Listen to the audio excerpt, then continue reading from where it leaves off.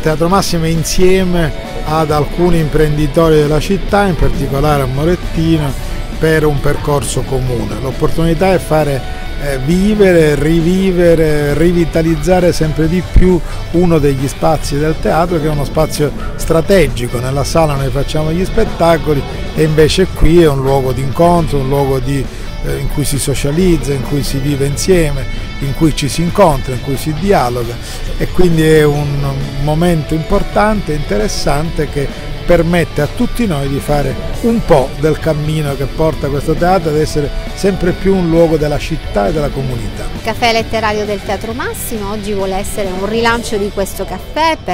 di questo posto, per troppi anni chiuso al pubblico, che oggi si vuole dare in fruizione sia ai cittadini, ai concittadini palermitani, abitué ormai di questo caffè,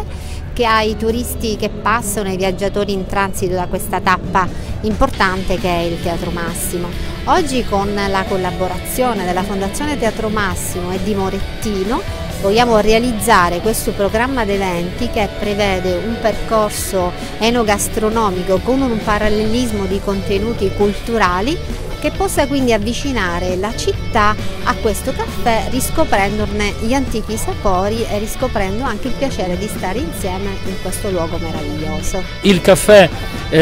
inteso non solo come bevanda